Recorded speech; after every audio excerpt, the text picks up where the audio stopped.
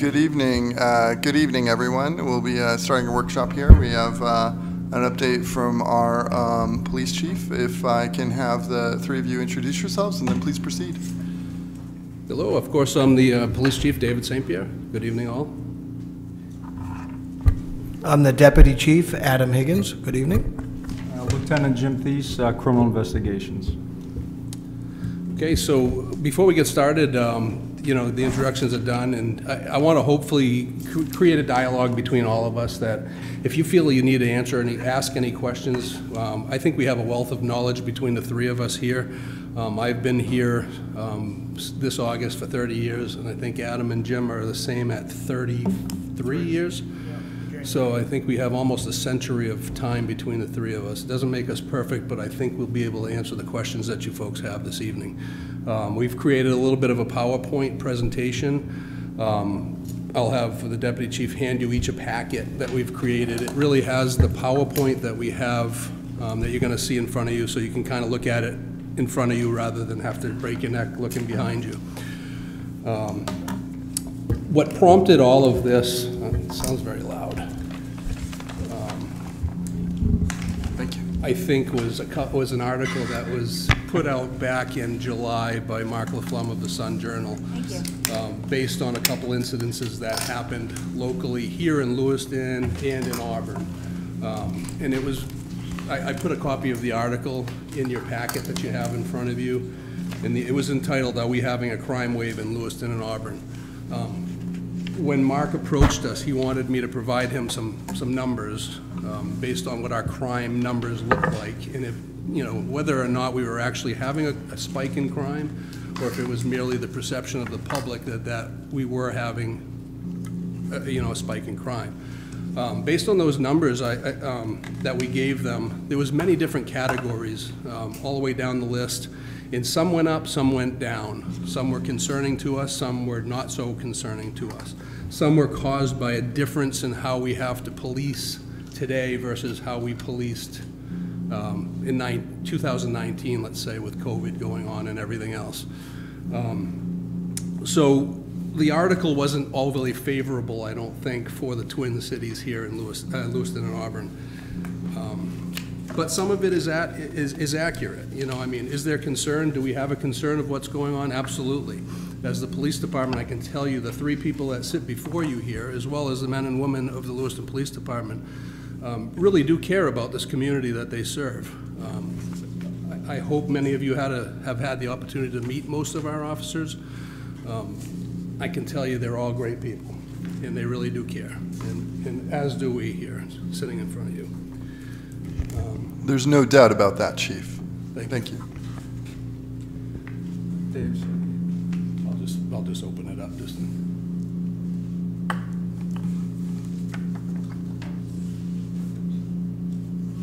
They didn't screw something up.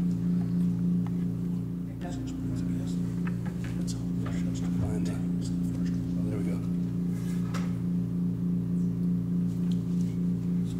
So I have to give the accolades for the PowerPoint presentation to Lieutenant Thies here on my left, who put it together. He's got a little bit more expertise in the computer than I do, I guess.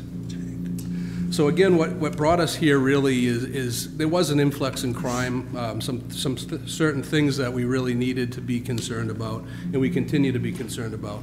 Some of those that were mentioned in the article before you were the Arch Avenue shooting, where, if you recall, a woman was shot through her door of her apartment. That was not long after followed by a double homicide in Auburn.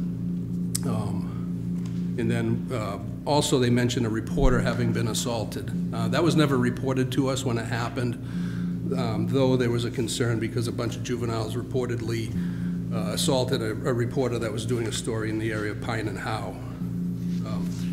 So that's where that article came from, and then following that, there's another article there. You'll find that's the second one. It's called Street Talk, Bad Vibes in Lewiston Then and Now. So again, it was written by Mark LaFlemme. He goes on to say how, you know, there's been problems, and Lewiston actually has a bad reputation and has for some time. the start of the article, or the editorial, I think is what he wrote, seems a little bit more concerning. And then towards the end, finally, he says, you know, this is not just happening in Lewiston, it's happening all over the state of Maine and the country here in the United States. So I'm going to have Jim go through a few calls for service and how many calls for service we have, and we'll just go through this. Let's talk numbers. Okay,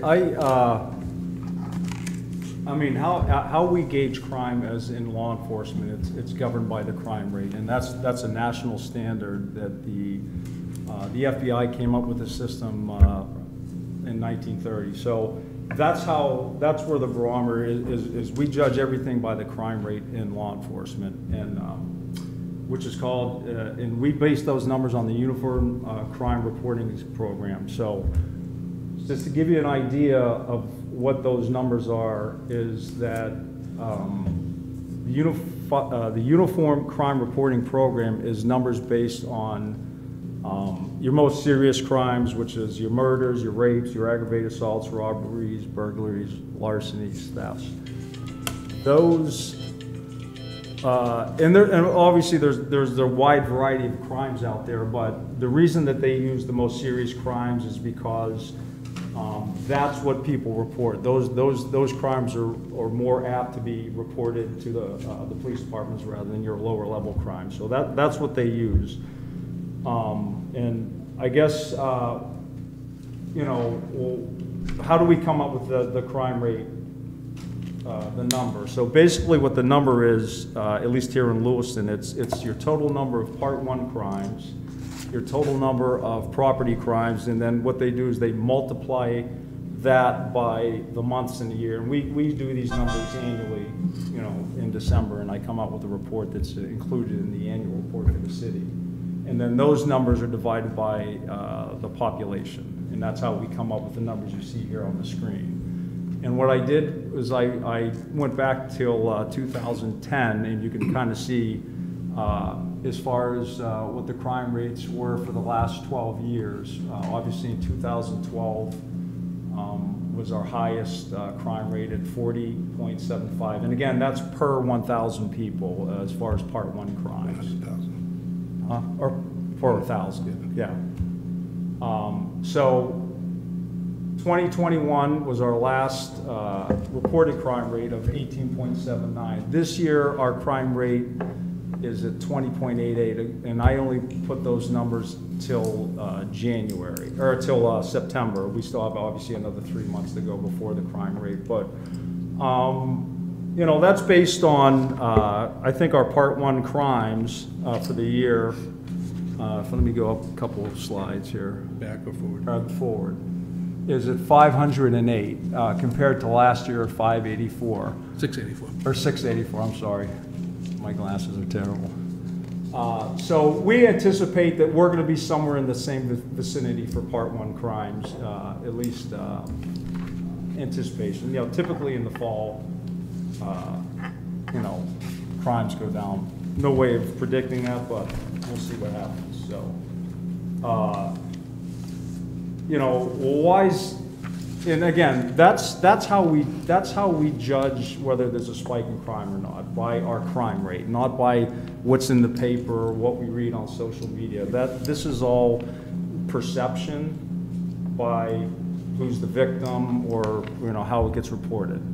Okay, so we base the numbers on statistics and you know, whatever our initiatives to fight these type of crimes. So, and why is it important? Well, it's predictive policing, so we use our crime rate to you know, better analyze where crimes are being committed, how they're being committed, to better understand where to put our resources for you know, some of these crimes.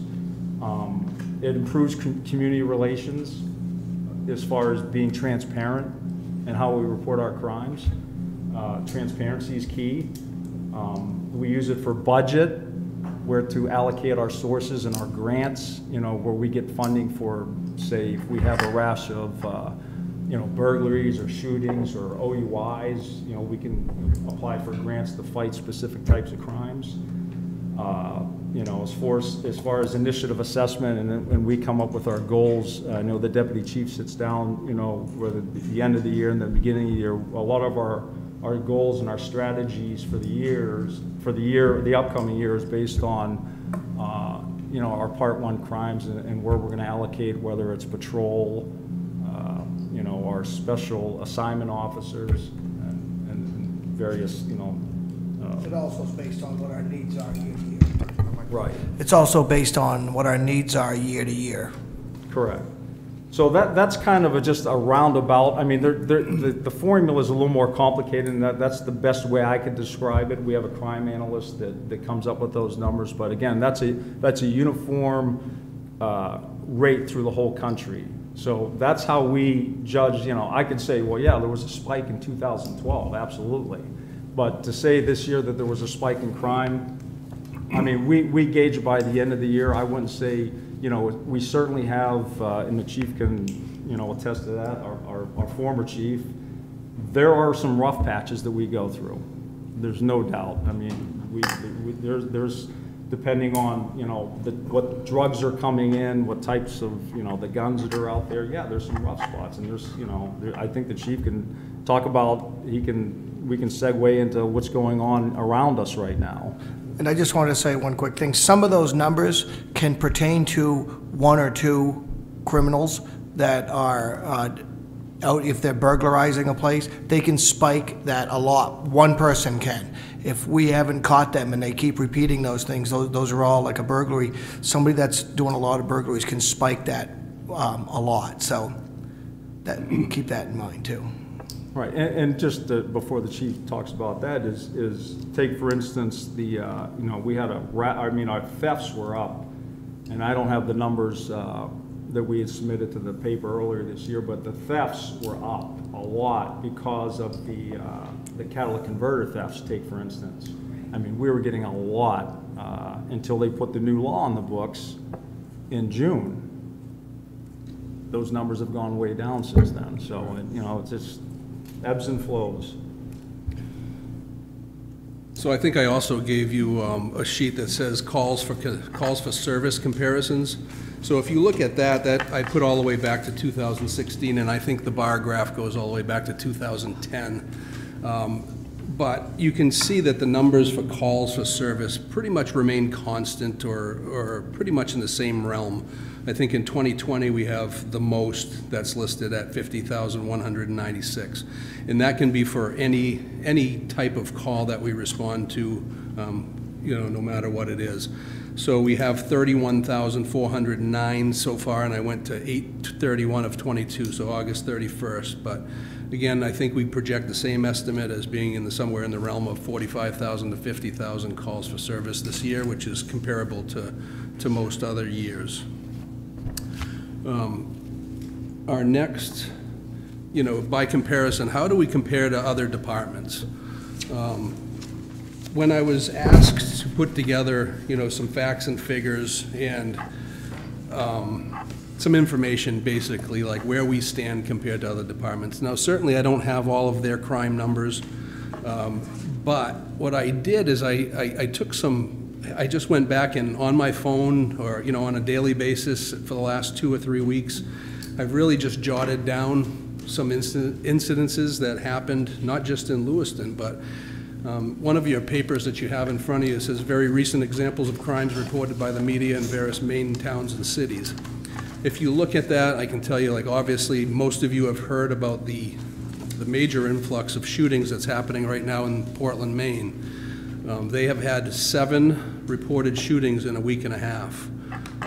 Very serious. And I don't, when I say all these things and talk about other departments, I certainly don't want to downplay the problems that we have here. That's not my intent.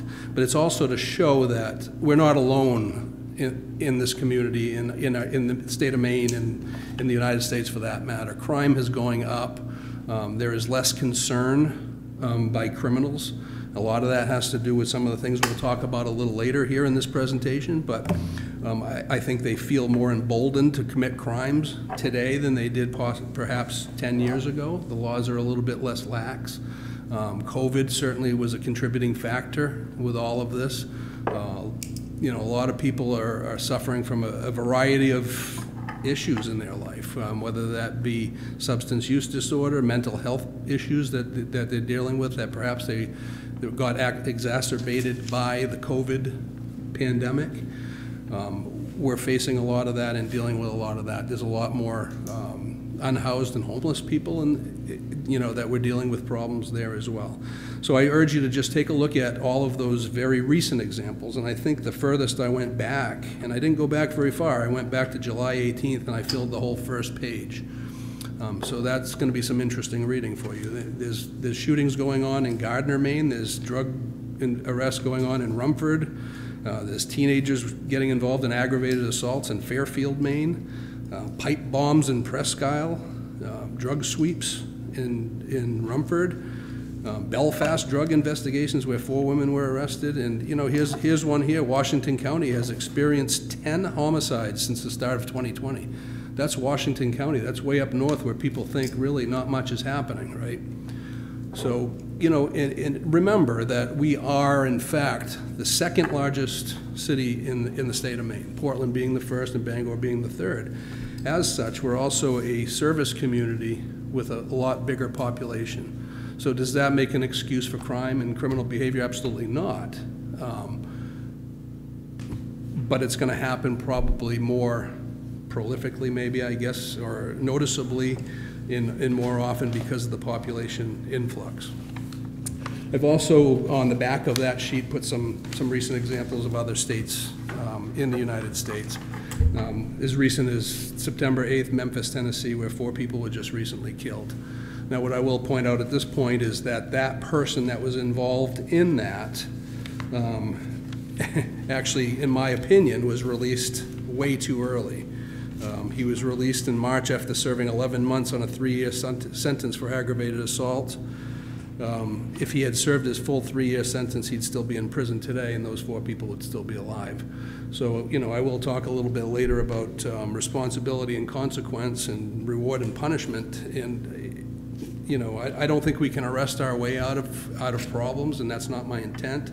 I think I've sat before you many times and told you that I'm not a proponent of locking people up and throwing away the key. That's not me as a police chief. You know, I believe in second chances. I believe in helping people the best I can without throwing them in the slammer, so to speak. The next page that you look at that I provided for you, could you provide them with that? I'm sorry, I don't think I passed any paperwork to you folks to look at? Yeah, oh, you did, okay. They got it. Perfect. Sorry for doubting you. Yeah. So the next paper, I just out of interest saw this one. Crime continues to decrease in Maine for the 9th consecutive year. I thought that was a pretty interesting fact put out by Shannon Moss and Catherine England from the Maine State Police. And that was put out less than a year ago in November. But it basically says that Maine is a very safe place to live, and that includes Lewiston. Go on to the next. Yeah. Feel free to jump in at any time. Seriously, we'd love to hear any questions or anything that you might have. I just ran the numbers for the year, and again, I'm comparing it in the same time frame last year just to show that is where we are at for arrests and summonses. Pretty standard, at least from January till September as far as arrests. Maybe we're up by 4.6%. Summonses have increased by 21%, and you know, there's real no theory on why that happens. It's just we have you know, a couple of programs that we've been doing that may contribute to why the summonses are a little bit higher. But you know, come the end of the year, these numbers may even out. We'll see. We're actually at this year we're at 704 arrests again, which is a 4% increase from this time last year, and then the summonses are up about 21%, and that might go ahead. A lot of that is due to COVID not being able to arrest because the jail's full, and now we're starting to be able to arrest people and bring them to jail. So some of those numbers are because of the increase from last year, where you really weren't allowed to bring very few people to jail due to COVID. So we ended up giving summonses then, but not an arrest, where we could actually put somebody in jail. So that's a reason for that.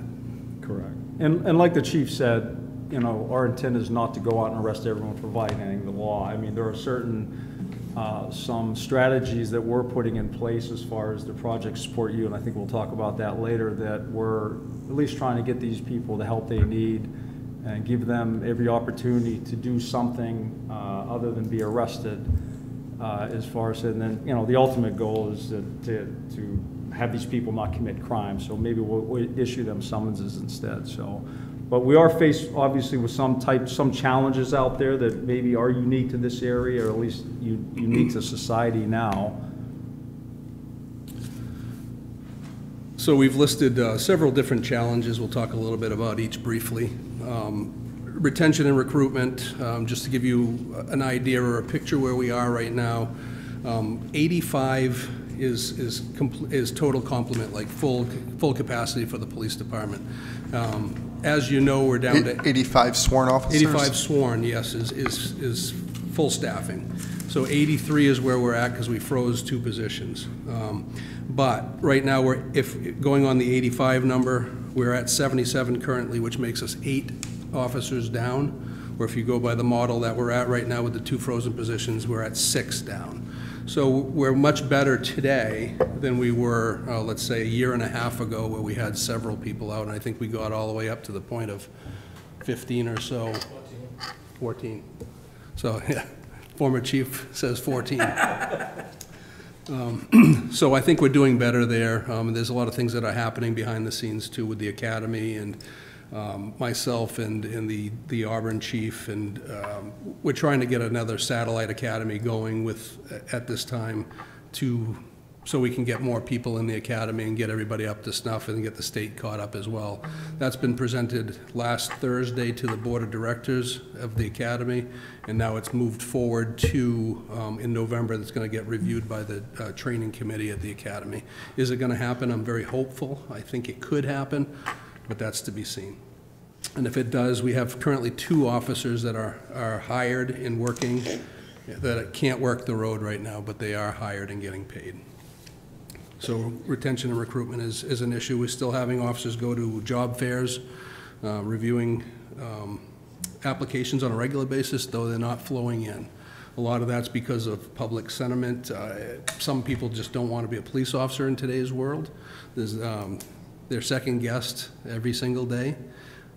It's a difficult profession where you're working, you know, nights, mornings, evenings, holidays, and it's an admirable profession. I can't say enough for the men and women of the Lewiston Police Department how good they do and how much they take on a regular basis.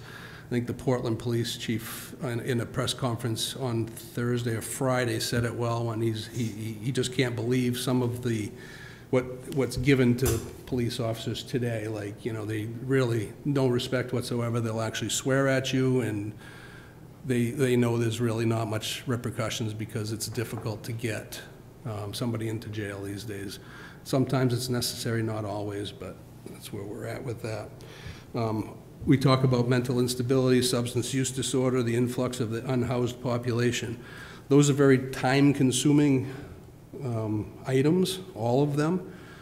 They're all worthy of our assistance and our help. We're police officers, so it's our job to protect and serve, not just to take people to jail.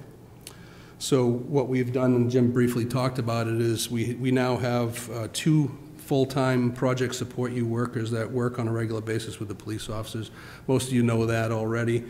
One of them works during the daytime full-time, and one of them works in the evening full-time. She just started. She's new to us, and she's doing a fantastic job.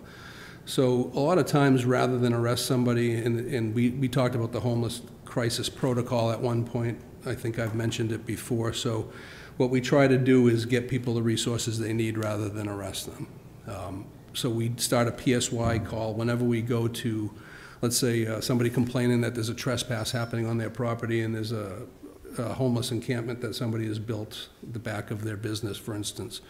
We'll go there, provide a warning, ask them if they need any resources. we'll refer them to a project support you worker. It doesn't mean we can't arrest somebody if they continue to violate, you know, but we've given them every one of those chances and we document all of them. So, and then we get to the point that, okay, this isn't helping, they're not abiding by the law, we have to make an arrest. Now, interestingly enough, like we just pulled up 4 different individuals. The deputy chief was talking about how one person can make a spike in crime or create a lot of calls for service. I outlined 4 different people here that have, and I won't say the names or anything, but 34 pages of involvements with us, 41 pages of involvements, 34 pages of involvements, 14 pages of involvements, just one person.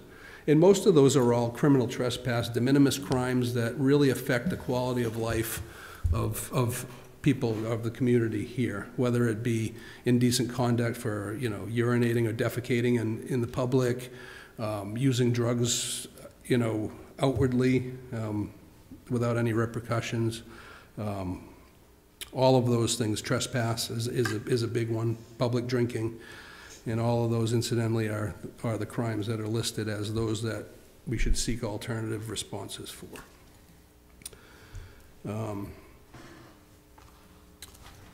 What else do I have here?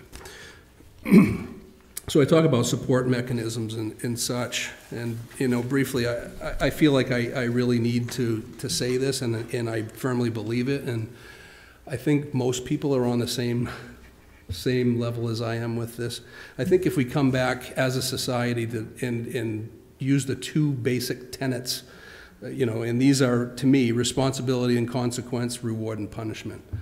I think we've so far gotten away from responsibility and consequence and reward and punishment that if we get back to some semblance of that, I think we're going to do much better. You know, like I said, we realize that we can't arrest ourselves out of a problem. Though we're the enforcers of the law, we're certainly happy to hold people responsible, but without all the other support entities and systems being in place and doing their part, it does no good. We have to have prosecutors on board. We have to have jails willing to do their job in their part. We need the very citizens negatively impacted by crime to actually call the police and get involved and stay involved, provide a witness statement perhaps, agree to go to court to testify, because without that, sometimes we can't prosecute the people. I talk about the jails also, but I got to tell you that the jails have been fantastic as of late. They've come around considerably. We can now bring people there. They've really made a lot of concessions to make that happen. You know, basically, we need parents to be parents. We need parents to hold children responsible and accountable for poor, inappropriate behavior.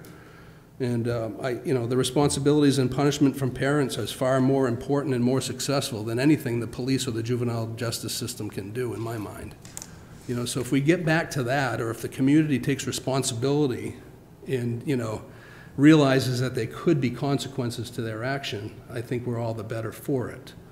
Reward and punishment, you go back to that, that's so basic. You know, like whether you're raising a child, you raise them, you know, if they do a good job, you reward them, right? If they do bad or act poorly, you punish them.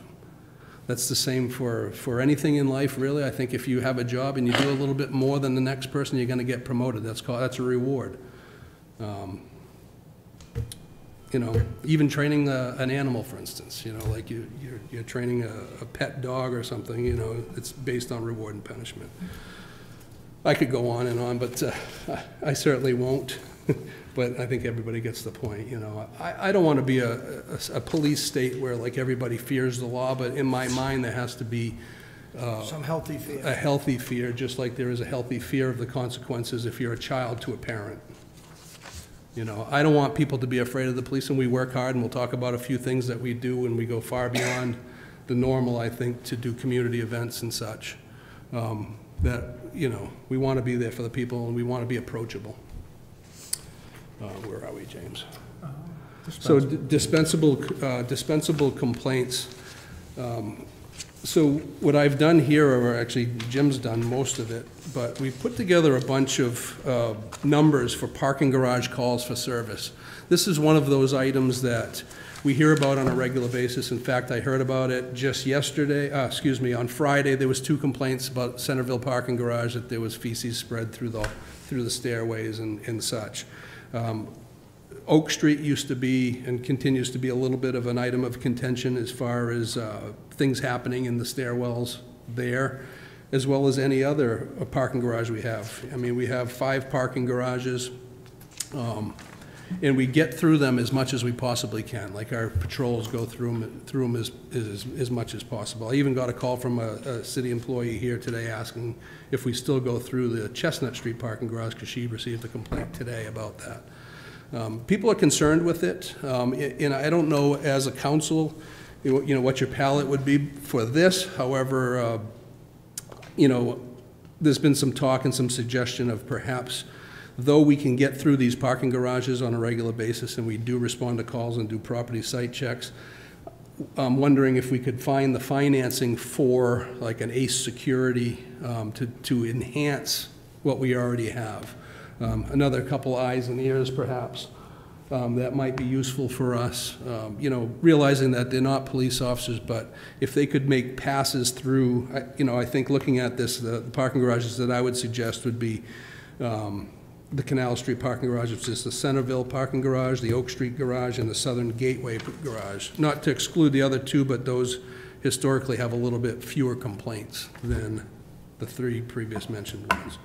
So the 3 on the first page that you have in your packet, Canal Street, Oak Street, and Southern Gateway would be those that I'm recommending or asking for feedback from you in terms of what, if we could find the money for that, and I'd have to talk to.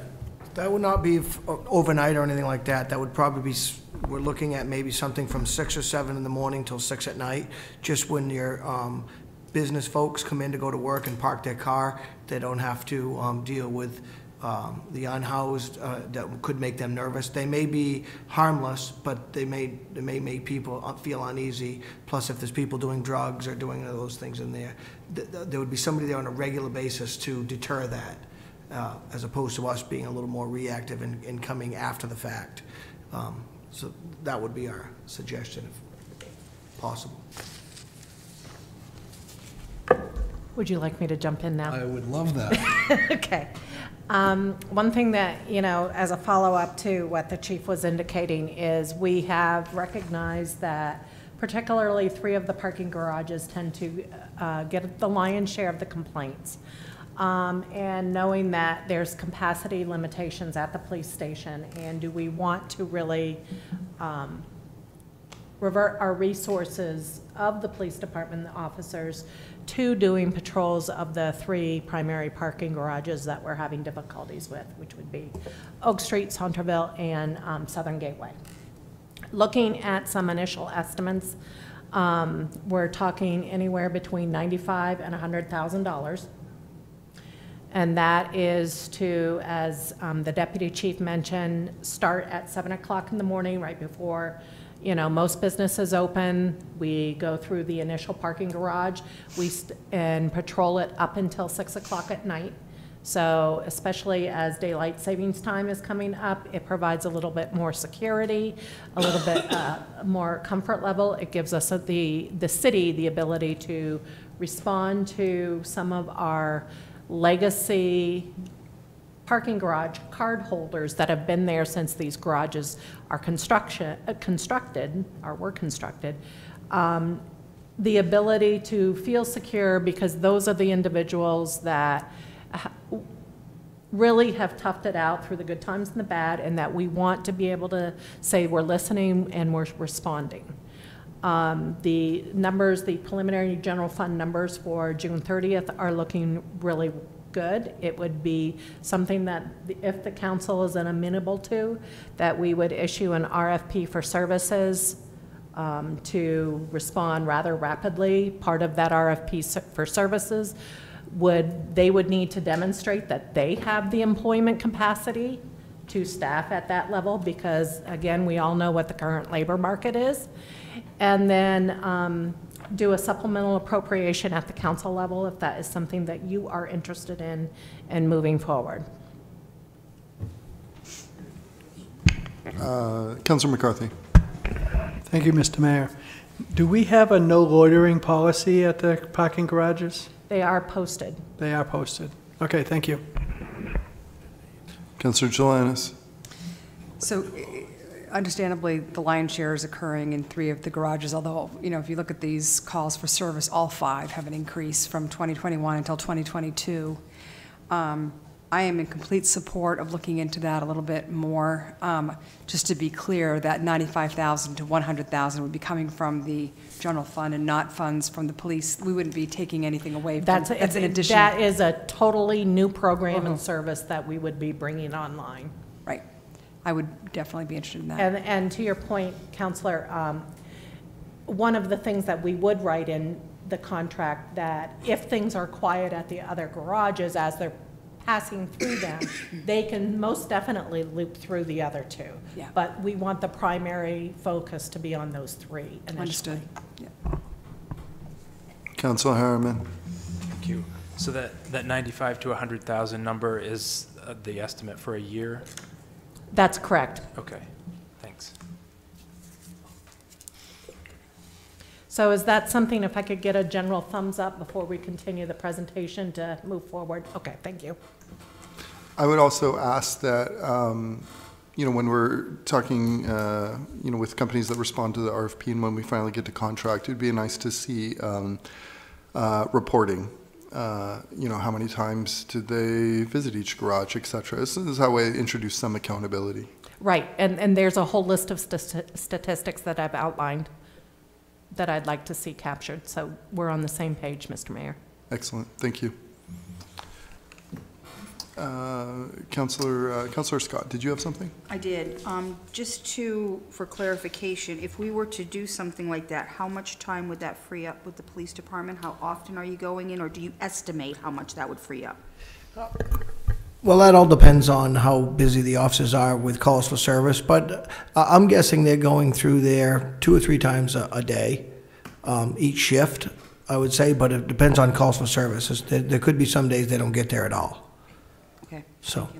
And Counselor, if I could add, our building maintenance crew visits each garage at the beginning of their shift too, so there will be savings as well there.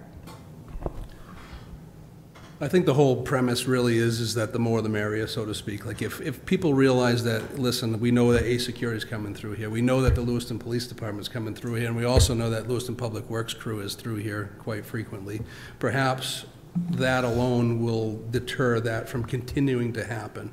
It may take a month or 2 for us to see any results at all, because they're gonna press them, they're gonna try them, they're gonna tell them, yeah, right, you know, I'm not leaving, and so on and so forth. So there still will be calls to the police department, because certainly they're A Security, they're not police officers, they don't have arrest powers, so they're gonna still have to call us from time to time.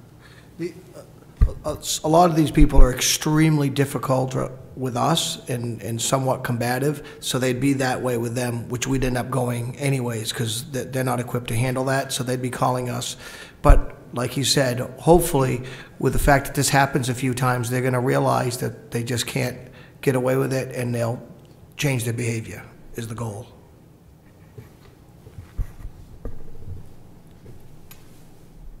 Ready to move on? Yeah. Okay, we'll move on, if that's okay, to the next screen. So you might ask us, well, what else are we doing, you know, to deter crime and you know, make things happen, I guess, positively? And Jim's going to talk a little bit about some of the programs that we've initiated ourselves.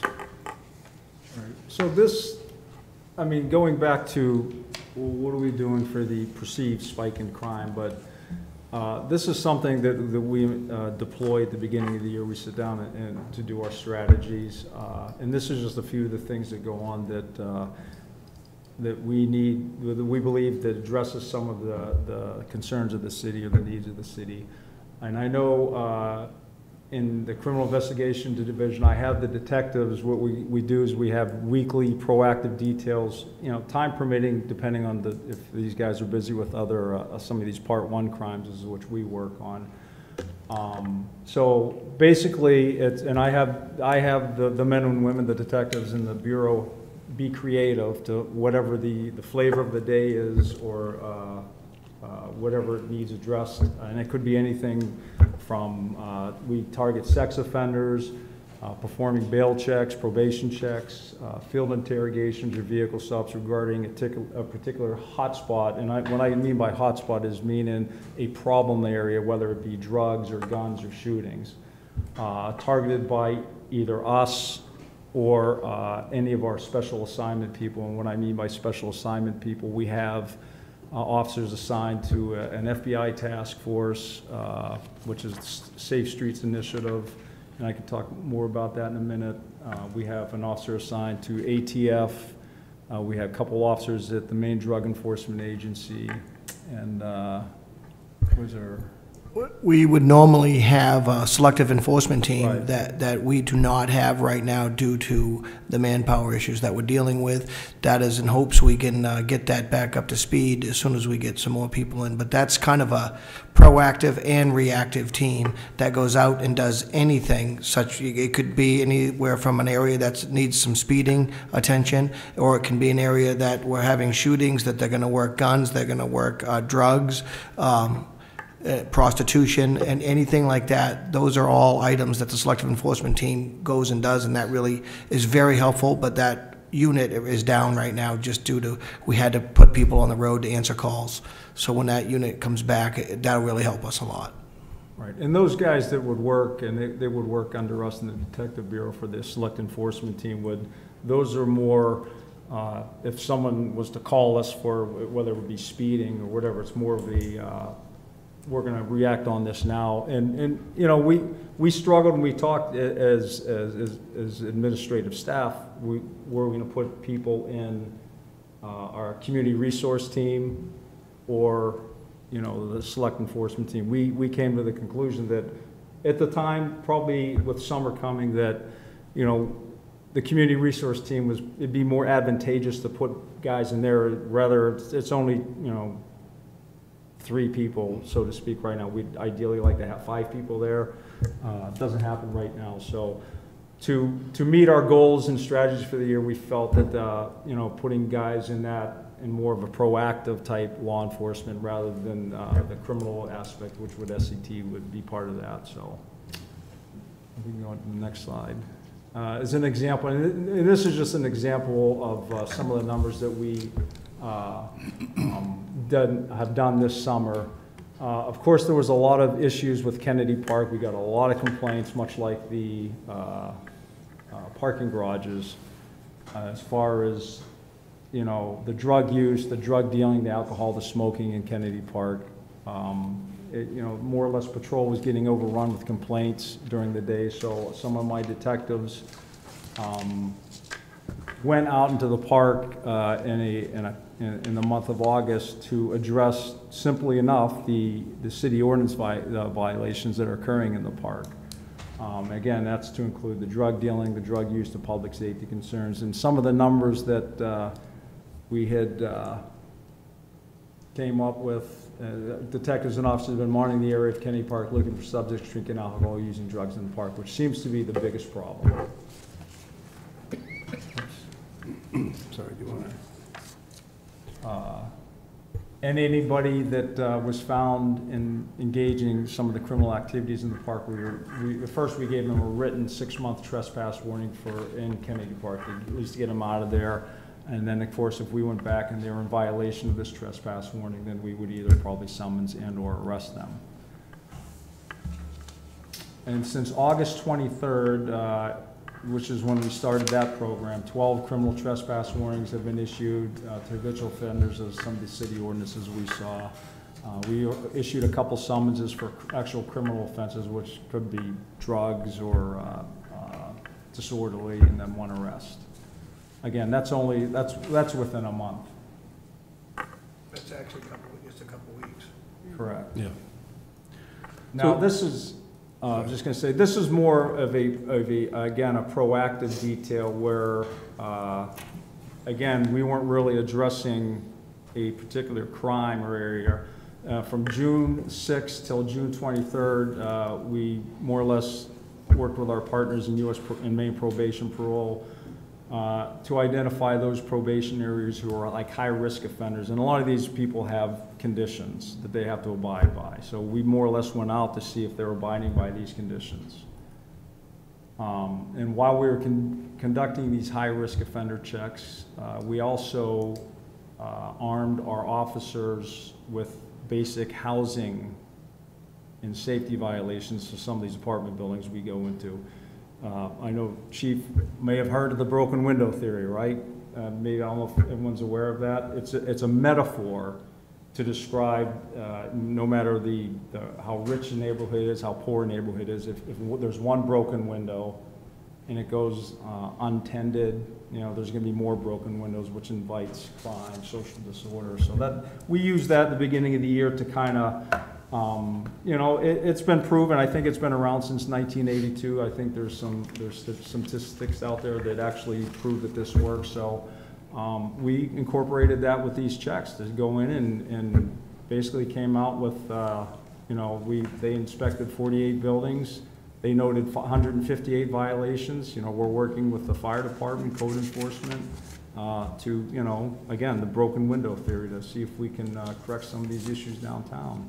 We did a lot of domestic violence checks, felony, drug crime checks, probation checks, 9 warnings issued, assisted patrol. Again, like the chief said, the more the merrier. We have detectives out there during high calls for service. We have more detectives out there with the patrol guys. Sometimes on a Friday night, we'll have 7 guys out there in patrol. So, and then I'll roll out maybe 6, 7 detectives out there to help these guys.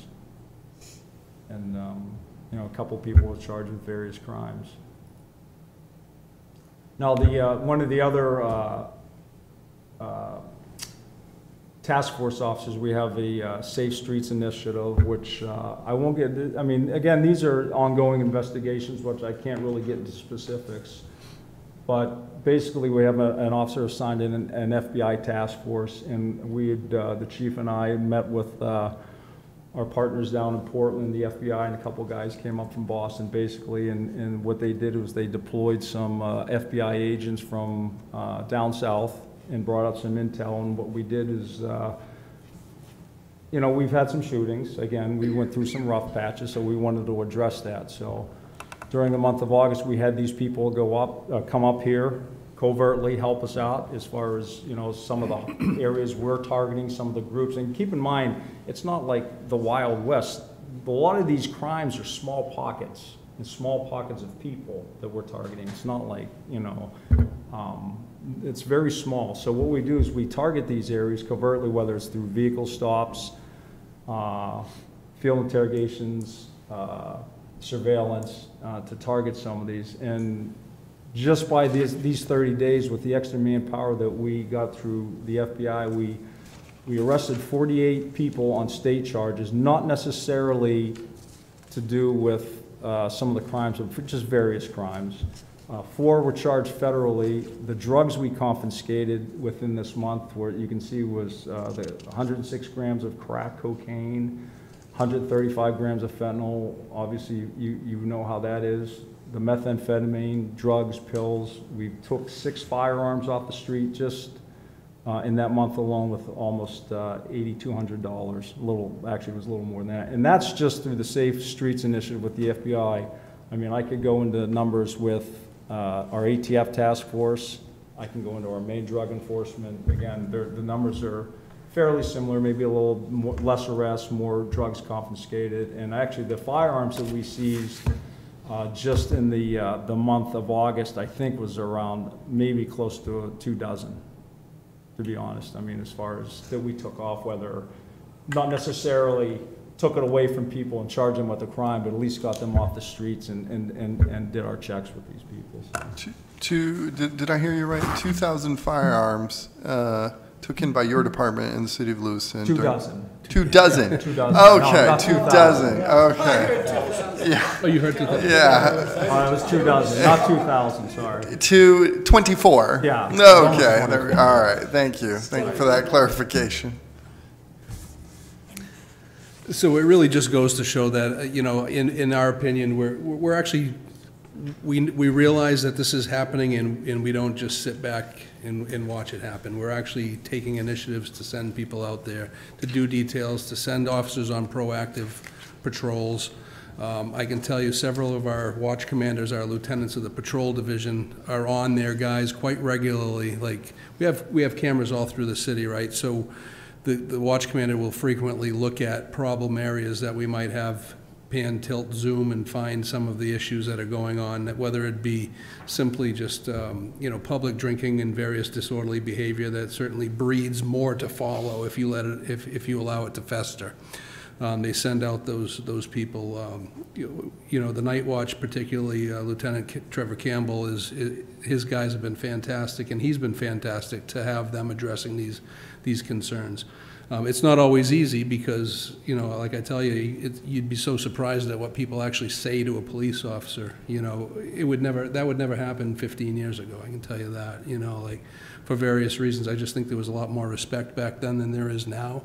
There was a lot more risk of consequence than there is now. But nonetheless, we're still out there plugging away and doing the best we can.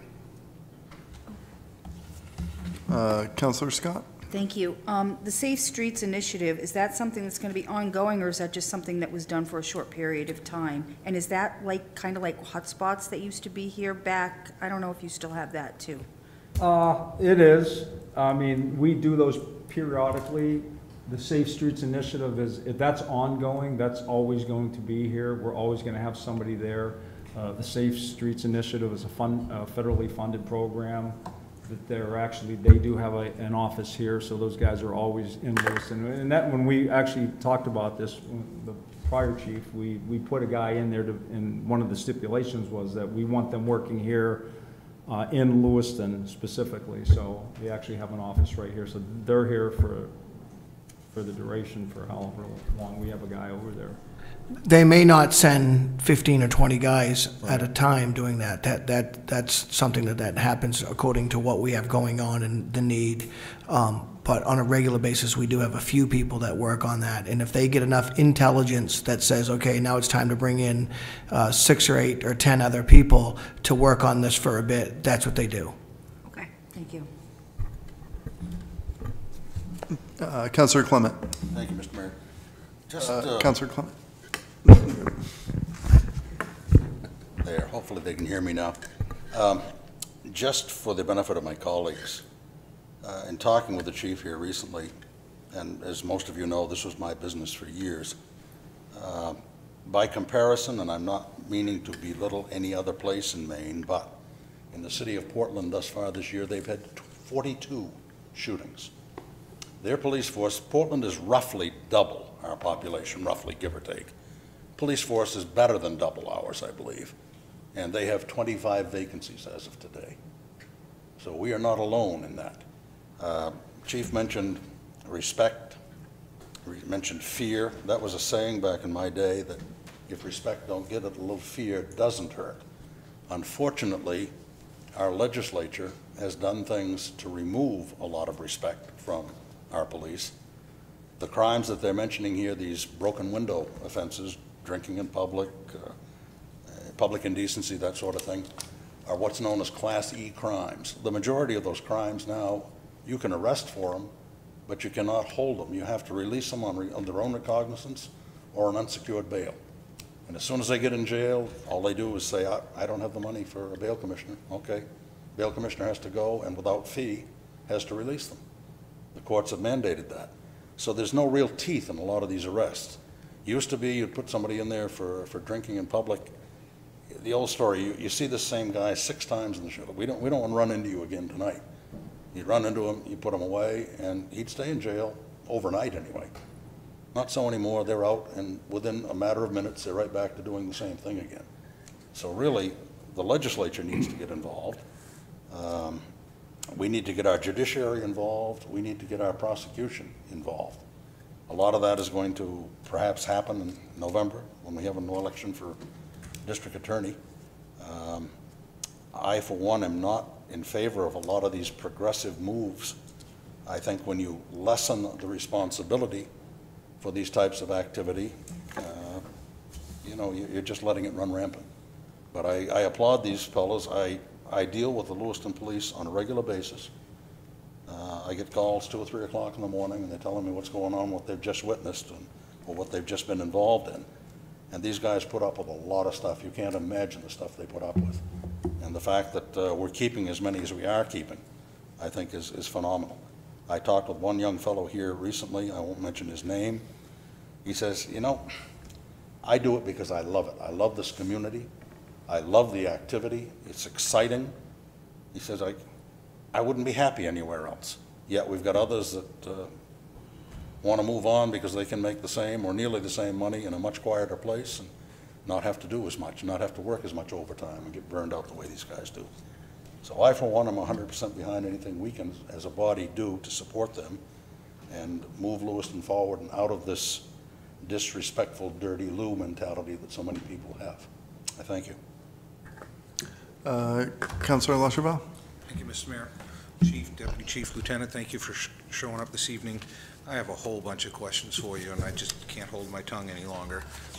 So just addressing, have we changed the way we report crimes for statistics?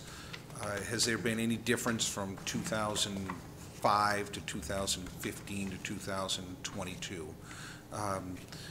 We see how the government changes unemployment ratios. Well, we're not counting these people any longer. We're not counting these people any longer. Has there been a change in statistics? Thank you, Councilor LaChapelle. Not particularly. I mean, certainly through times and maybe demographics, there's subtle changes, but we're governed by the uniform crime reporting system. So that's standard throughout the whole country. So I would say no, not necessarily. Okay. What kind of effect has these rogue DAs had on the police departments? We see in the paper that it's close to home, the district attorney in Boston no longer charges for shoplifting. So you can go into your local grocery store, steal a box of a whole shopping cart of meat and just walk out the door, and you can't prosecute them. They're not charging them for it. If I needed a hammer so I could walk into Home Depot, just take the hammer and leave. And these are not getting prosecuted. Are we having the same, well, I know we're having the same issues here in Maine, and with these, I'm trying not to be political on it, just these DAs that refuse to enforce the law or interpret the law. And I'm going to tie this in with the judges also that are no longer following the law but are trying to legislate from the bench. How aggravating, and can you attribute the spike in crime to the lack of enforcement from that area? Well, I think if you're going to go back to, you know, what I was talking about of fear of repercussion, I think in that first article I talked to the reporter from the Sun and Journal and said people just really don't fear the repercussions because there really is limited compared to what they used to be. I wanted to talk about a program called the SCCP, which is the Supervised Community Confinement Program. I don't know if you've heard about it, and this will parlay a little bit into what you're talking about. Almost on a weekly basis, I get 2 or 3 SCCP requests by probation and parole. And what that is basically is, let's say, you know, Michael Smith was charged with an aggravated assault and a trafficking and drugs charge. He got 10 years in prison was his sentence. All but 8 suspended, so now he's got to serve 2 years, maybe followed by 4 years of probation. So the sentencing guidelines that he had could have put him in jail or prison for 10 years. However, they've suspended those 8 years. So how much of a consequence is that person fearing or repercussion if he goes out and you know, does an aggravated assault and peddles drugs, you know, to our young kids? So they ask me on a regular basis, you know, like, we want to get this guy out a little bit early on top of that. So like it's 10 years, but he's all but 8 suspended, and he's got 2 years left to serve. So after a year, he's petitioning the court to get out a year earlier on supervised community confinement, which means he's basically under house arrest, but he's out of jail. So really, now we're talking about the seriousness of the crime. He only served 1 year in jail, maybe.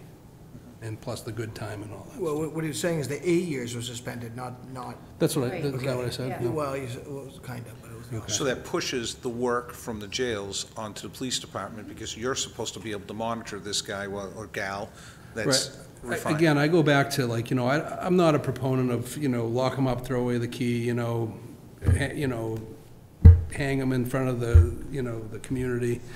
I'm not about all that punishment, and I'm really not a firm believer that, you know, imprisoning somebody rehabilitates them, but it certainly has its merit in some ways, you know, in terms of, you know, fear of repercussions, you know, like, it goes back to, you know, when you're a child, and if you stole something, you got grounded for a week. You probably didn't steal again because you didn't want to be grounded. So I recently had the ability to speak with a gentleman that was just in the paper last week for some situations in the city of Lewiston. And they were talking about being on probation and going to probation officer and coming out positive for narcotics in their blood. And he said a buddy of his was tested positive 85 times before he was re-violated.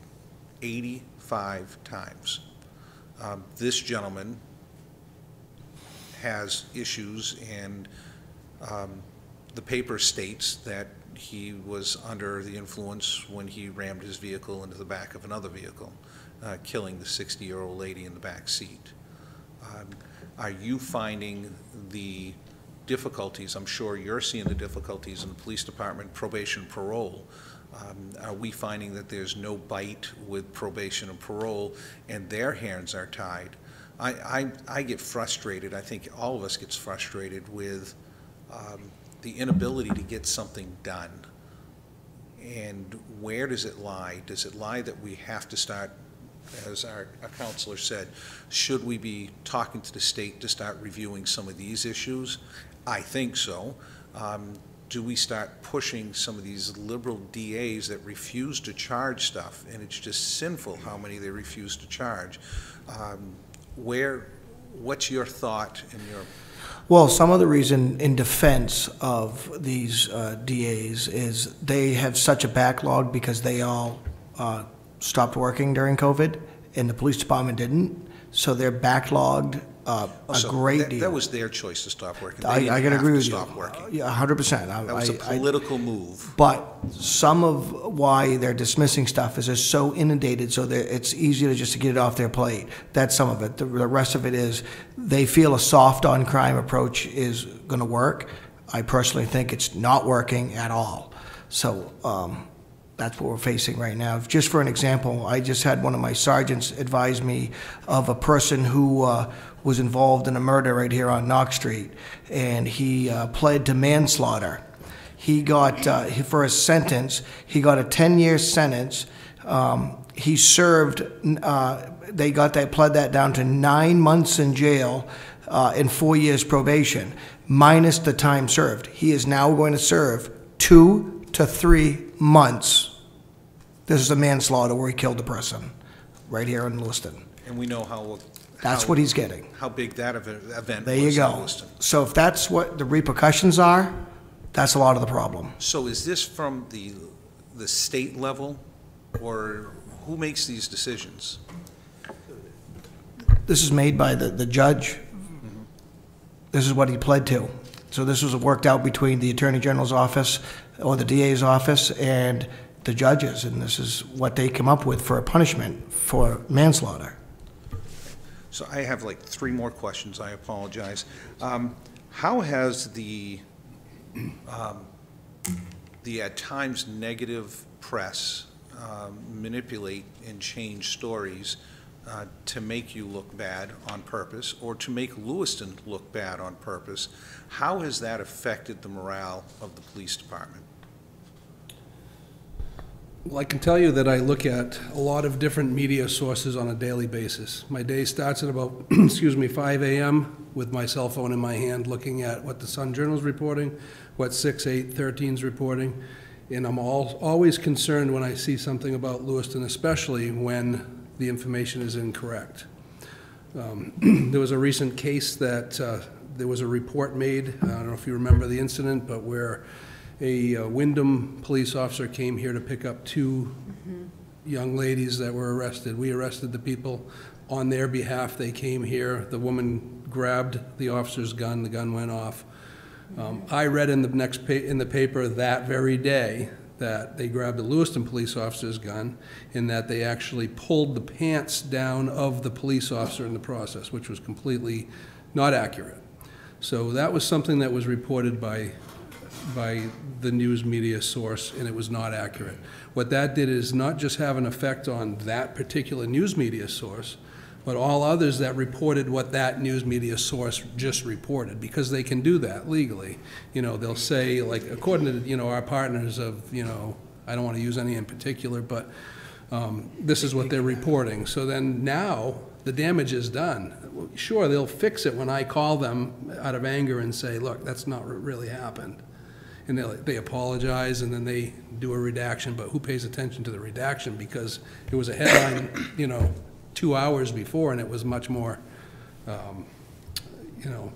Negative towards the police. Yeah. So it does impact us negatively, to answer your question in short.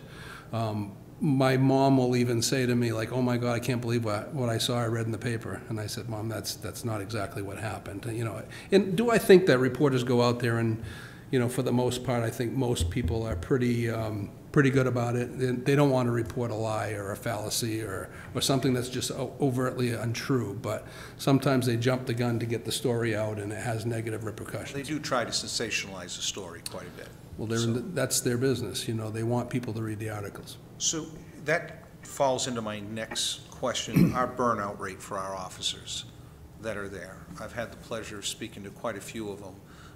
One of them looked at me the other day and says, I just want to do my job, and I'm afraid of arresting people anymore. I don't want to do my job. I hide. Something's coming up, yeah, you kind of look the other way because of, number one, the political backlash. Number two, they might have had just about enough of that person calling them a name, and they said something. And now all of a sudden they said something, they become the bad person. We're only human. I witnessed it in front of my store. I witnessed what some of the people were saying to these officers, and I couldn't bite my tongue any longer. I had to say something. It is amazing, amazing what your officers today are able to do and to keep their self-control. So what is our burnout ratio, and how is it looking? And I'll follow it up with one last question, if you give me the courtesy, sir. Yes, not a problem, and then we'll proceed with the rest of the presentation. Sure. So, you know, I'm sure our officers are getting burned out. You know, I don't want to say we're tired, but, you know, sometimes when you deal with the same people over and over again, it does get trying. Sometimes when you're really trying to make a difference out there and nobody appreciates what you're doing, it's trying. We're not perfect. We're all human beings. Every one of us, behind the badge that we wear, we're human beings. And when we're not treated as human beings or treated with any respect or dignity that I think that we deserve, it becomes difficult. We do a lot, or we try to do a lot. I personally like to, you know, communicate with the officers as much as I can, offer them any help or assistance they can. I urge them that, you know, you got to take some time off. You got to take a few steps back, recharge your batteries, and come back to it. But it's a tough profession that we live in, that we do on a regular basis. It's very rewarding, but yet very difficult. You know, I can tell you, in 30 years, I've seen a lot. My next job might be, I don't know, working in a hardware store or something. I'm not sure. But we'll figure that out. But as of right now, we all care. Most of us are from this community in some way or another. So my last question would be to follow it up. I want to bring it right home. Come around the mountain, bring it home. This is not the same council from a few years ago that wanted to fund the police department or made statements. What can we do as a council that would assist the Lewiston Police Department? What is there? I know we've committed to a new police department itself, a better facility, work on better training. We're committed to hiring more people. Do we need more money for the officers, the rank and file? What can we do to show our support and to rally the support of the community? We don't know what we don't know. So tell me how I can help you and what I can do to assist. Well, I think I'll thank each and every one of you. I've had many meetings with you, and all of you have been supportive, and I truly appreciate that. You know, the recent raises that we got certainly helped. The fact that we're getting a new police department, the guys and girls are stoked about it. They're really excited about that. If you show that you back them and you respect them, I would encourage you, perhaps come in for a ride-along. Ride along with these officers. It'll mean a lot to them. It really will. Sign me up. It doesn't have to be for hours on end. It doesn't have to be in the early 3 o'clock in the morning or whatever. If you want to come in and ride on a Saturday day or Friday evening, we never know when it's going to be busy, but it'd be an eye-opener, I think, for each and every one of you to, I think the mayor's ridden along with a few times. Yes, several. So I'm sure he can tell you some stories, but until you actually see what happens and how the police officers are treated and whatever, I think it would go a long way for our officers to have you folks ride along with them. I will definitely second that. We do tell our officers that this particular city council that we have right now is supportive of the police department. That's something we very much appreciate, and we tell that to our officers, and they know it. I have friends that work for other police departments further south than us, and it's not that situation at all, and they're losing people a lot higher rate than we are. So we do appreciate the fact that you guys do support us, and we do tout that to the officers. But if you did a ride-along with these guys, I think they would really appreciate that and know that you are behind them. That does help. Because these guys are having a difficult time on the street with the lack of repercussions for their actions across the board with our support groups. So we'd appreciate that. Thank you.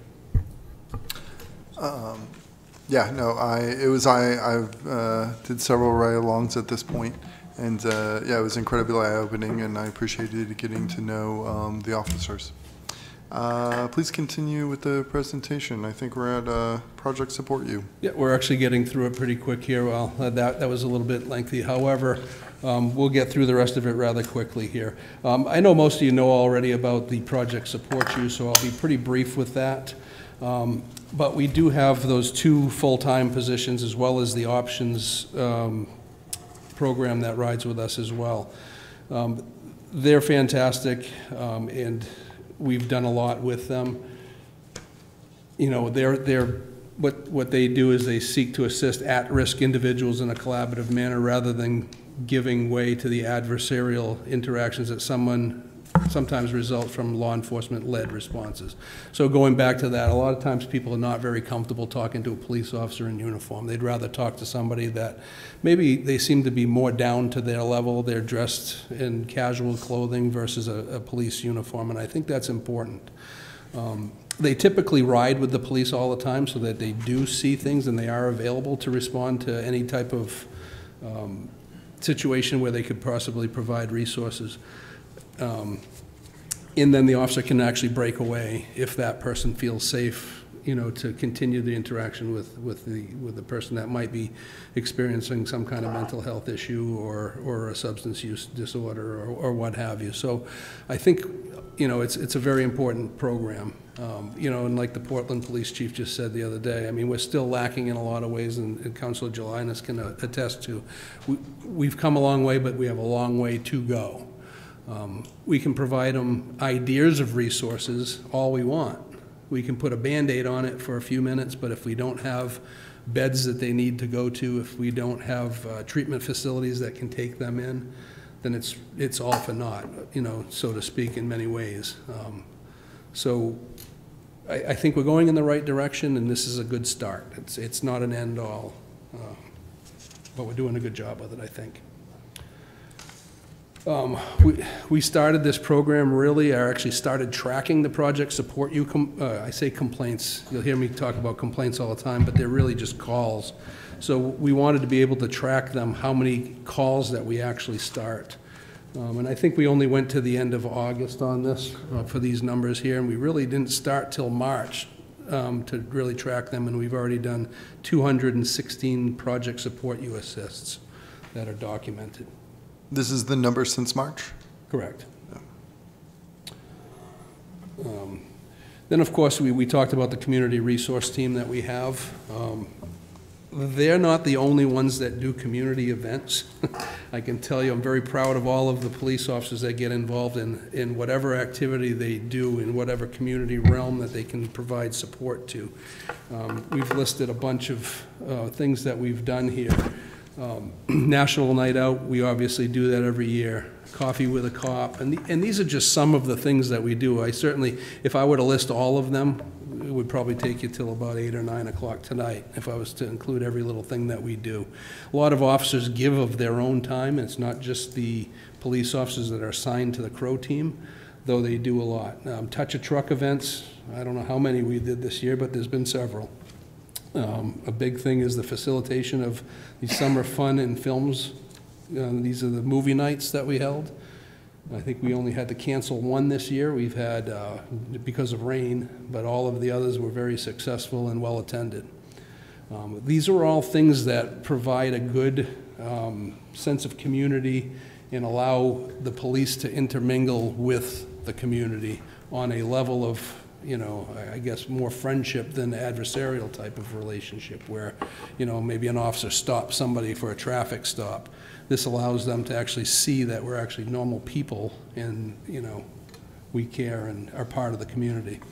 I'll let you read all the rest of them, but the, you know, back to school concert that we just had, it was quite a success here in Kennedy Park. Camp Achieve at the Montello School. I don't want to minimize any of these because they're all very important. Special Olympics is a big thing that the Lewiston Police Department takes part in. And I think that's in part because of our former chief that's sitting back there. He's instrumental in a lot of that coming to fruition. We have a lot of officers very dedicated to Special Olympics. In fact, some of us are golfing in a tournament tomorrow for Special Olympics. National Drug Take-Back Days. We organized a first ever 3-on-3 basketball tournament out here in Kennedy Park. That was, it turned out to be not as good as we expected because of the heat that day. I think it was like 100 degrees, if I'm not mistaken. World Refugee Day, we participated and attended that. Maine Immigrant Refugee Services, we educated them on the settling of recent Afghan refugees. And I mean, the list goes really on. And then we ended with discussion in hopes that if you had any questions, we could certainly. I'd like to just say one thing, just to clarify some of the things that the chief was talking about on the, what is the SCCP program. That's when he's getting 2 or 3 of these people a week that, so the first thing that the chief does is look these people up in our system to see what we have for involvements in them, and many have none. You know what that means? They're not from Lewiston. They just want to come here when they get out of prison after committing these crimes, and a lot of them are major crimes, and they're serving a fraction of what they should be serving for their sentence. And now they want to just put them in Lewiston because they think Lewiston is, has the resources for them. We turn them down. We don't want them. In our opinion, for the most part, we don't want to have somebody else's criminal that's getting out of prison and coming to Lewiston, Maine. Now, I don't know if they listen to anything that we recommend, but from our standpoint, why would we want to bring in these people that are committing these, you know, drug dealing crimes, aggravated assaults, gun violations, and they're from out of state or out of town and they want to relocate to Lewiston? We do try to combat that by saying that, no thanks. So just so you know, from our standpoint, a law enforcement standpoint, we do try to keep those people out of the city. Thank you, Chief, Deputy, and Lieutenant for being here. My question is, so you're the experts in public safety. What would be helpful in preventing crime? Are we, is it more project support you staff through Tri-County, after-school programs? What are your thoughts on that? Well, one of the things that is a very positive impact that I have to give kudos to the former Chief O'Malley is training.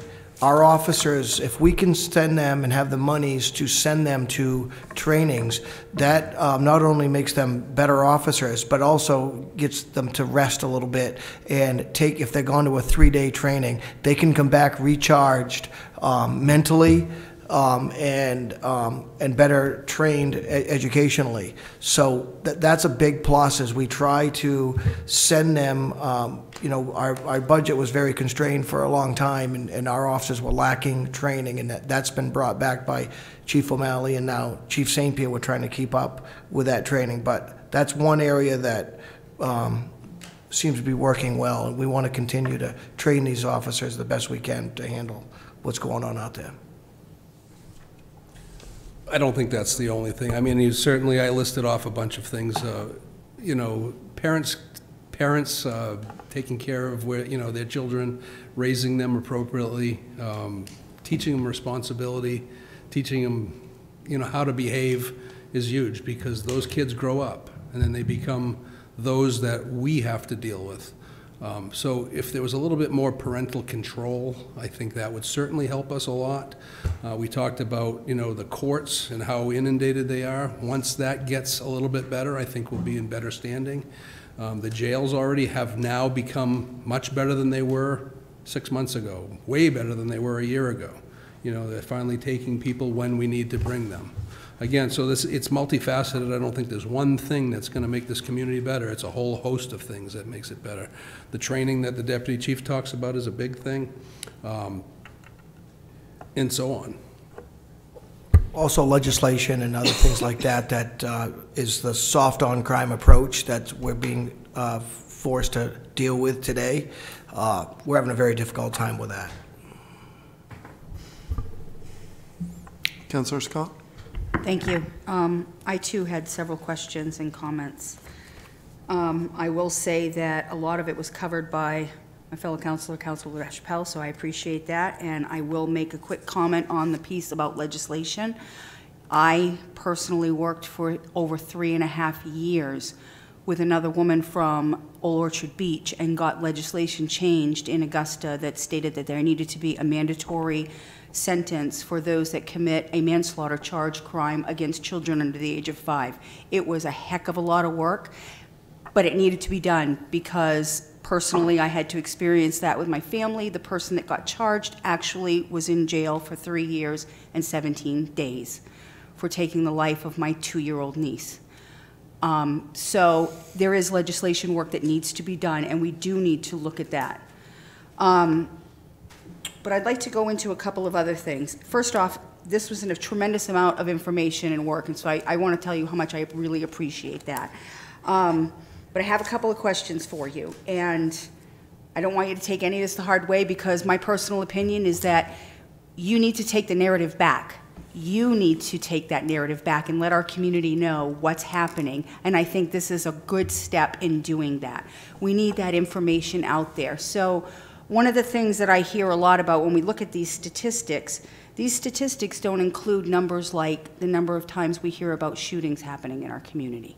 Are we tallying those kind of numbers? Because I think that when you talk to community members and you talk about what their perception is, and we all know that perception is a lot of times more reality than actual reality or facts. And the perception is that crime is increasing because they hear about these gunshots, right, and these things happening. And I don't have folks in my neighborhood or people talking about their car being stolen or the fear of their car being stolen. They're fearful of a bullet coming through their door because they hear about these gunshots. So I think that we need to have those conversations, see if we can get numbers and talk about that and reassure the community that these are things we're working on. Look at the things that the community is worried about. You know, when we talk about our economic development and building that strategy.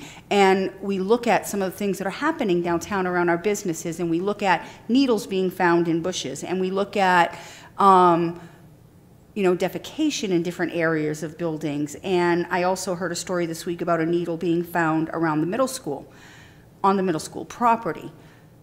You know, where are we at with our boxes that collect needles? Are we counting those numbers of how many needles are collected? And are there more being found? Do we need to look at that process and see what's available? Because those perceptions, I think, affect not only what our community thinks, but it also affects possibly economic development and businesses coming in. And I think that all of us here, as Councilor LaChapelle said, you've got a council here that wants to support you. How do we work through all of this to ensure that we are getting that change and we're covering those things that the community is really concerned about? So to answer your question quickly, I do have some numbers, and I didn't print them out because you'd never read them, because I don't know if I'll be able to read them, but we do track all of the needles that we collect. Okay. There are 1, 2, 3, 4, 5, 6, 7, 8, 9, 10, 11, 12, 13, 14 sites listed here in Lewiston, and they're counted every time that they're emptied. So I do have those numbers. I'd have to tally them, but we do track such things as that. You know, it just shows a myriad of things that we're doing, not just one thing. You know, we realize this is important. And to put them in places strategically, like we've actually put some in one place and then it produced no results. There was no needles found in it when it was emptied. So we moved it to another place and then found, okay, in that place, maybe there was 12 in this week that were found in there. That seems like that's a good place to put that Box. needle box. I'm at a loss of what to say. Sharps container, thank you. So we do track all of that, and I want to say the number this year is like 800 and some odd that are just here. Now, you know, realize obviously we have a drug take-back box and a sharps container in our police department that people utilize on a regular basis. They bring in their unwanted drugs. They also bring in their unwanted or unused or used needles.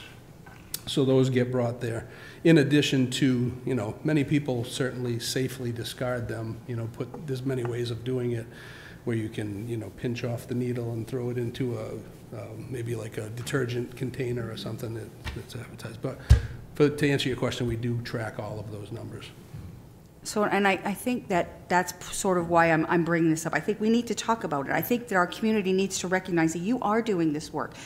Like I said, you need to take back the narrative, in my opinion. You need to tell them what we're doing, what's happening, and how it's happening. You know, when I talk about folks in the Sunnyside neighborhood, their concern is, unfortunately, the homeless situation. They're concerned about people going in their backyard. They're concerned that their security lights come on in the middle of the night. Who's in my backyard, and do I have to worry about this? Is it safe for my kids to be out there?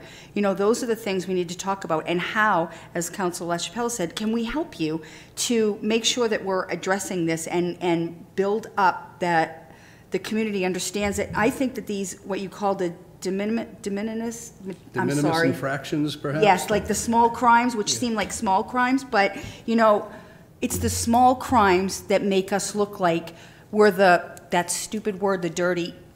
It is when people are talking about seeing somebody drinking a beer in Kennedy Park. It's when they're talking about all of these little things. Those are the things that people are more concerned about. That's where you get all your social media posts. That's where you get the newspaper doing their thing. And I'll just leave that at that. You know, and that's where we have to be able to address this, and we need to have, you know, even officers out there addressing it, having that public view. And also, you know, putting the scare back. I'm sorry, but if I have a police officer behind me, even when it's a police officer I know, I still get the jitters. I don't know why. I haven't done anything wrong. My brakes on while driving a police car. But you know, that is effective. It's effective with our kids. It's effective with criminals. It's effective with a lot of people. I think that they need to see that, you know, they're not just going to get away with things. It doesn't matter. We have a shortage at, you know, our jails. We have shortages in our police departments. We have shortages. We need to recruit more people. But the folks that we have here, you need to, you know, you do all these great things, but you also need to be the hard, you know what I mean? And, right, and make people understand that it's safe to be in their neighborhood, because that's what people are concerned about. They want to feel safe in our community. I'm an avid walker. I walk everywhere. I used to, when I was on the school committee, walk from Pettingill Street to the Dingley Building, and even walk at 10:30, 11, 12 at night from the Dingley Building back to Pettingill Street. I'll tell you right now, my husband says absolutely not now that you're on the city council, and will you walk? There's no difference between this building and Dingley, in my opinion, to Pettingill Street where I lived. But it doesn't feel like it used to back in the day. And those are things that we need to focus on. That's what people that live here a long time are concerned about. And we need to have these discussions and bring it up more. I also feel that we need to bring economic development in on this conversation.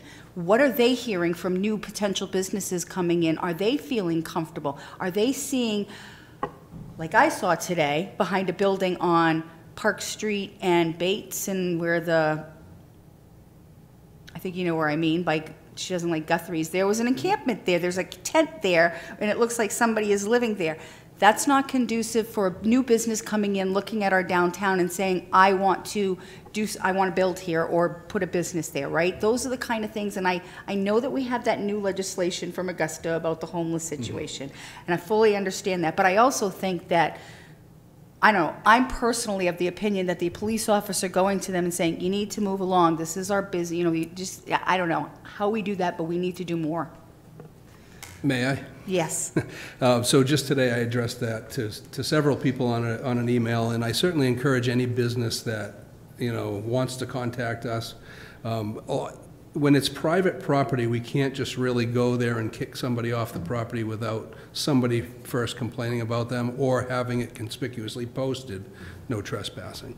Now, you know, I know it doesn't look great for, let's say, if you're looking at the business district downtown, that every building has a no trespassing sign, but that doesn't mean we can't do anything. A lot of times these people are coming into their business in the morning and they're finding somebody sleeping in the alcove of their building. Now, I'm going to send my Crow guys and Ryan Gagnon, our officer that walks the beat down there, to all the businesses down there. And if we can get them to collectively, you know, they have to basically say that I don't want somebody sleeping in my alcove, if you want to call it that. And then we will remove them. But in order to charge somebody for a criminal trespass, we have to first warn them by statute. Same thing with a disorderly conduct. You can't just go arrest somebody because they're disorderly, or just can't go arrest somebody because they're trespassing without first warning them. So that's my intention, and I put that in the email as early as today, or as late as today, I should say, in regards to that. So, and it was our economic development that reached out to me, and how can we better do this? So, you know, our city is, in fact, looking out for, you know, business development and in the feeling of safety for all the people that are going to go to those businesses. So I think we're going to look into that, certainly. And if I may, just a little bit more, please. Yeah, please proceed, Councilor. So I appreciate you talking about the training, and the training is needed, because I think that's an important piece. There's a lot of different police departments throughout the country. I've been looking at a lot of different places myself, just doing a little research, and there are a lot of good different programs and things that maybe we can use here. Even though we may not be a big city like Los Angeles, they may have some programs that deal with some of the youth, some of the gangs, some of that other stuff that we can use to help. So as far as that, I don't know about others, but I'd be more than willing to help support getting that more training involved for our police department and that sort of thing. I would also like to have maybe a further conversation with you about the youth and the schools, the disciplinary actions, and the need for what you said, that parental, there's got to be ways to have those conversations, or to facilitate those conversations, to make sure that parents are understanding what the consequences are, and also kids are understanding, and that, you know, these behaviors are not acceptable, they're not okay, they're not going to happen in our community, and there are consequences for doing these sorts of things. We had consequences if you're doing those things. So I want to encourage doing more of that also, and I also would very much love to go on a ride at 3 a.m. I want to see all of that. I think it's important, and I think it's important that we all see that stuff and see what's really happening out there. We see a lot. I know I see a lot just going around my neighborhood and stuff, but I'm sure there's a lot that we don't see, and I think it would be important for all of us to know all those things. And I believe that's all I have for right now. Sorry. Councilor Jelinas. Thank you. First off, thank you for this presentation. It was filled with really good information. I share with you, Chief, I had the opportunity at my business yesterday to have to call on the Lewiston police and on a situation that happened with a family. And what struck me was the level of professionalism, the level of attentiveness, but most importantly, the level of compassion that was exhibited by 3 of the Lewiston police officers, and I was just blown away. I already knew, but what was so cool was that when they departed after about, what seemed like a day, a lot of my staff and families were witness to it, really commented on that as well, and that was great. So, huge proponent of everything that you're doing, so thank you. I also would support training. I think there's nothing better than that reset opportunity and that opportunity to go out and get that information and feel, recharged. What I really appreciated most about tonight was just the opportunity that you took to kind of debunk the myths about crime in Lewiston, because like others have spoken of, there's just so much that's put in the newspapers and on social media, and I wish in some ways we could formulate a rebuttal of sorts, to really, like you said, change the narrative and not make it defensive, but like, can we just talk about the facts? We're not getting our statistics, as you said, sir, from Facebook. We're not getting the statistics from the newspaper. We're getting the statistics from our own tracking, and I think that is so important. And I just want to spend some time thinking about that. Like, what can we do in the form of a rebuttal? Because it's up to us. I mean, we can either turn the other cheek and continue to turn the other cheek, or we can create some type of respectful rebuttal, because it's not okay, and it's not good for our community. The one thing that struck me about this was when you were talking about the arrests, we talk about like barriers or limitations on arresting folks because of legislative changes and things like that. Our option now is to get resources to folks as opposed to arresting them. But yet, when you talked about the statistics from January 1 to September 1, those are actually higher than usual. And I was surprised to hear that there was an increase, simply because you would think the opposite intuitively based on what we're hearing, right? You would think that it would be the opposite. And maybe it's because you referenced, Deputy, that a lot of this is before we couldn't, now we can't. Post-COVID. Pre-COVID. We're post-COVID now. Right. Deputy, do you mind speaking to the mic? We're post-COVID now, so we're allowed to make. Are we really post-COVID now? Are we? Well, I'm sorry. Kind of. Yeah, but no, so that would account for the numbers. Well, I guess the complete lockdown that we were in with the jails not allowing us to arrest people and bring people over there unless it was a serious violent crime. So our numbers have increased from last year due to mostly that. Okay, thank you for that. Just overall, thank you. Councillor Clement? Just briefly, Mr. Mayor. Councillor Clement? Yes, here we go. I attended a gathering, 2 or 3 weeks ago, I guess, where our sheriff spoke. And he spoke very highly of the Lewiston Police Department. He addressed the issues.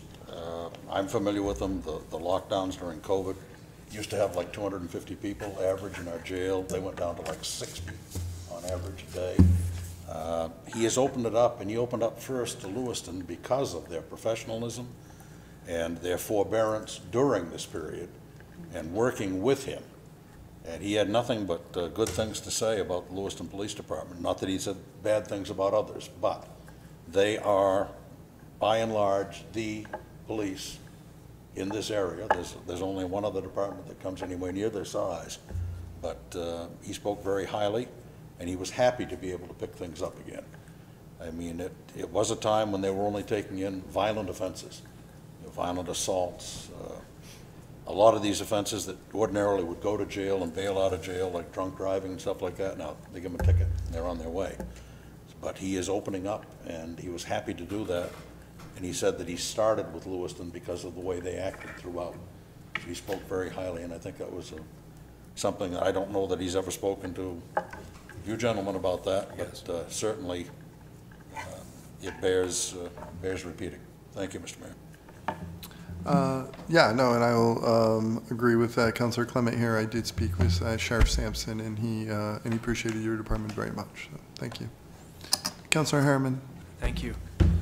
Yeah, thank you all three for being here. I have a few questions, and your presentation actually answered some of them, but I've got some more mostly around community.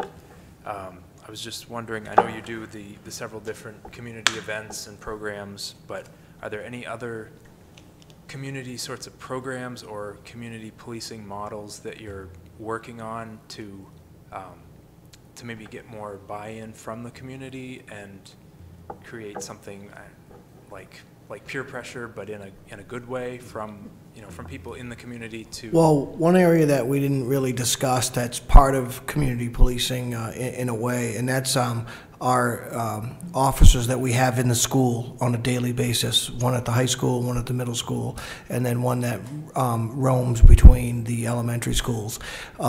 They're there on person and by design to forge relationships with these kids. So when we have a violent crime occur, 4 or 5 years later, these kids will go, may not speak to the beat officer that they don't know, but they'll go to that school resource officer that they got a relationship with way back from playing kickball at recess or having lunch with them when they were in 5th, 4th, 6th, 7th grade, and even at the high school.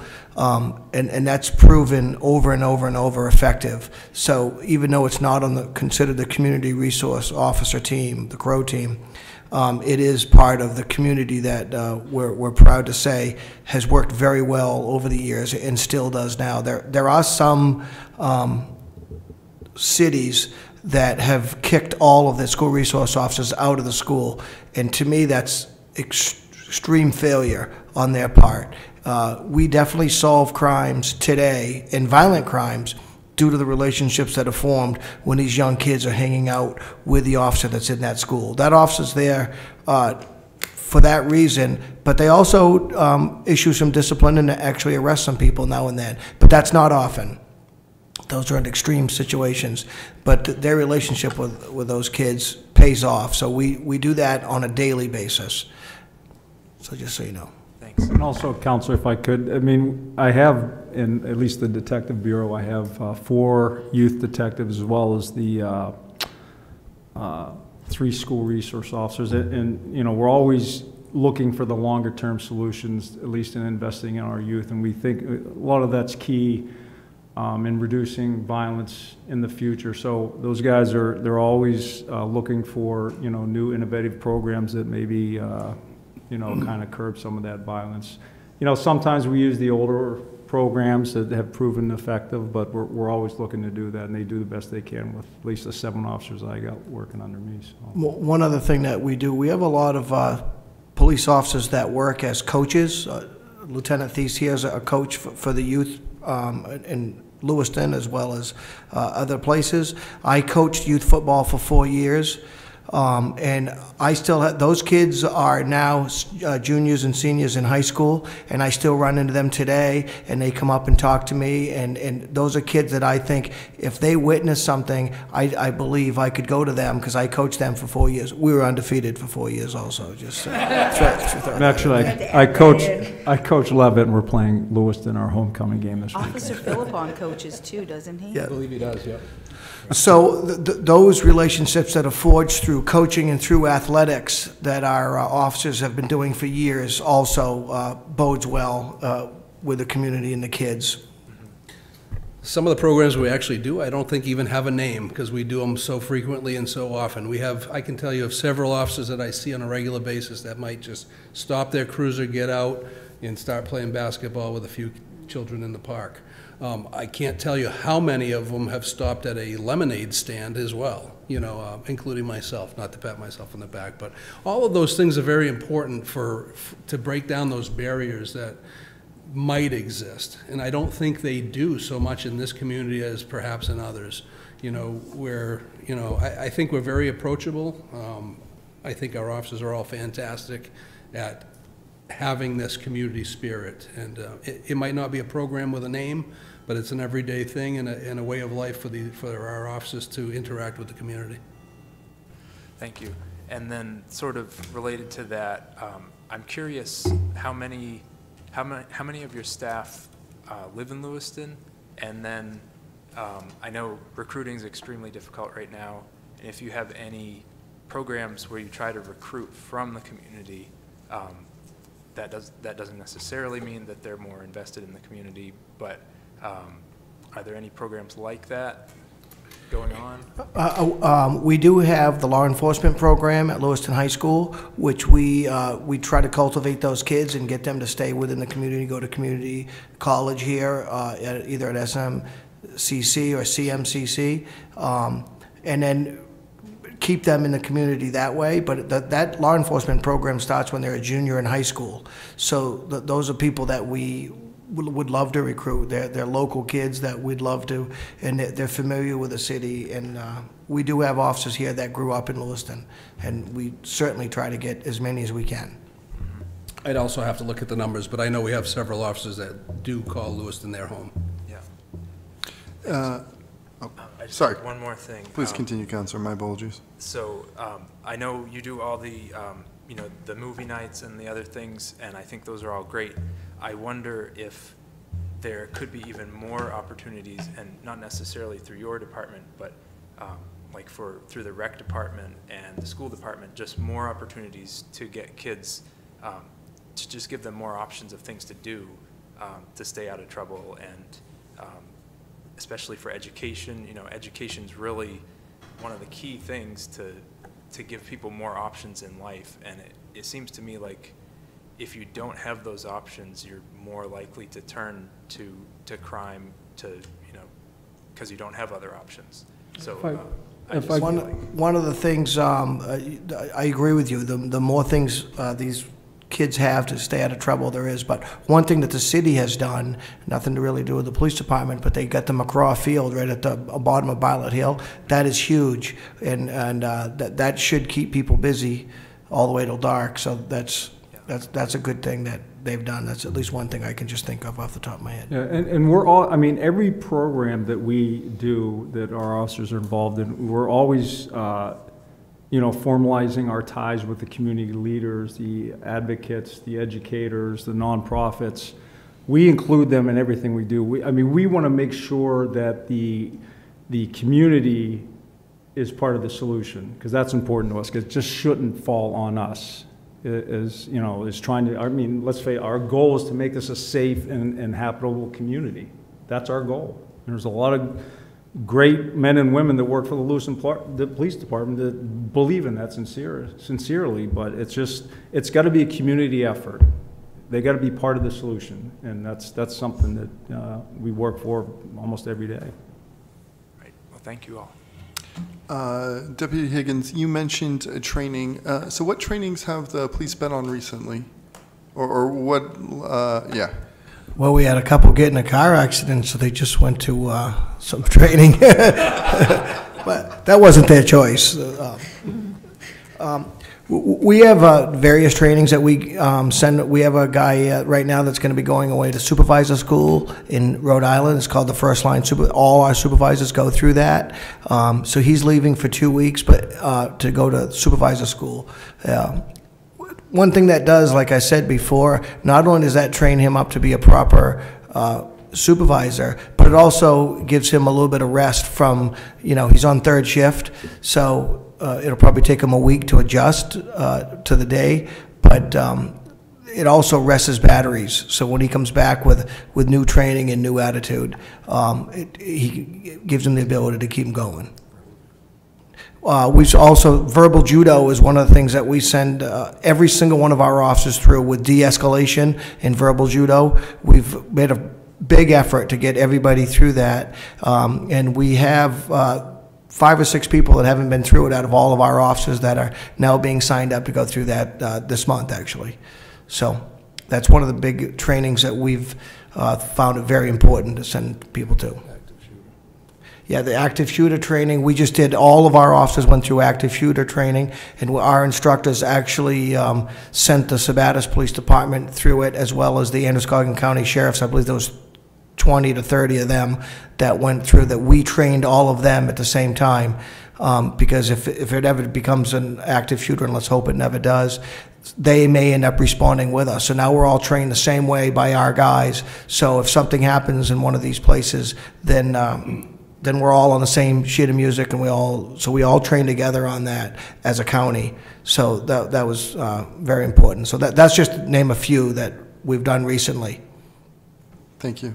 You're welcome. Administrator Hunter, did you have something to add earlier? I I'm will sorry. add both to Councilor Jelinas and Councilor Scott's messaging regarding getting the word out in the narrative and communicating those statistics. I'm happy to say the new marketing director will be starting next Thursday. I will bring her along to introduce you to all of it. So we are close. We are getting close to really starting to do a variety of things to get those good narratives, the information not only on the city side, but also on the school side, because I think, you know, they play a role not only in combating community perception, but also from an economic development perspective. Councilor Scott? And also on that, so one of the points I was trying to make is that when you're controlling that narrative, to not be afraid to say, we've had a lot of shootings. Go on your Facebook page and say, and we're doing something about it. We want to rest assured of the community, not just an update on a press release for something that happened, but actually saying, we understand that this is happening, we're doing something about it, and this is what we're doing and how we're approaching it. I think will make a significant difference in people feeling a little bit like this is happening, and our police department's doing that.